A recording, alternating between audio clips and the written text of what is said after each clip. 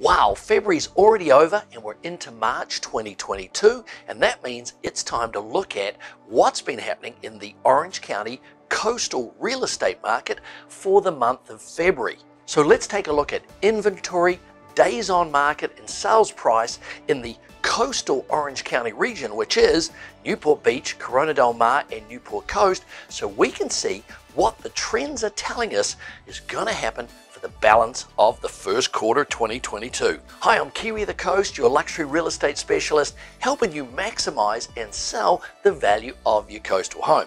Now, you're dying to look at the data, so let's dive in. So let's look at those new listings coming to the market in those three city areas. Now, single family homes only is what we're tracking.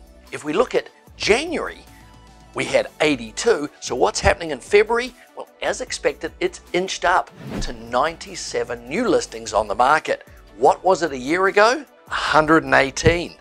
So we don't have the same amount of new inventory coming to the market just yet. Still a strong seller's market, and those buyers have got to have their roller skates on and be able to move quickly to jump on the new inventory.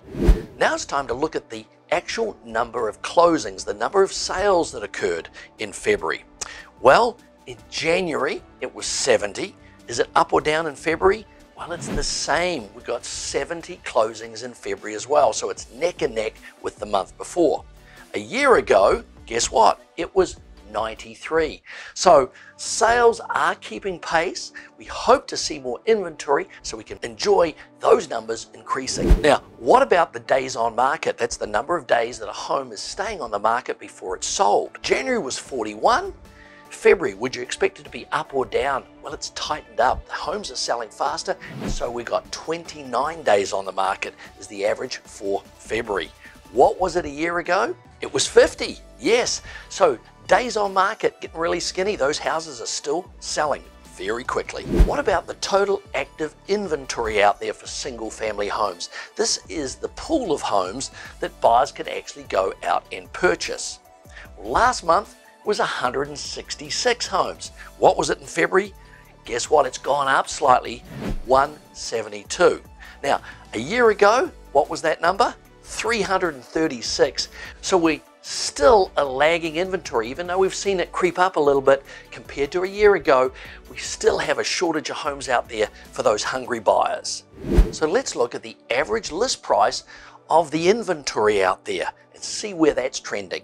Well, last month, January, it was 4.8 million.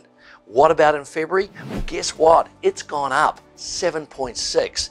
That means that more expensive homes are currently in the marketplace. Hey, I hope you found all of that information valuable. That's a wrap for February 2022.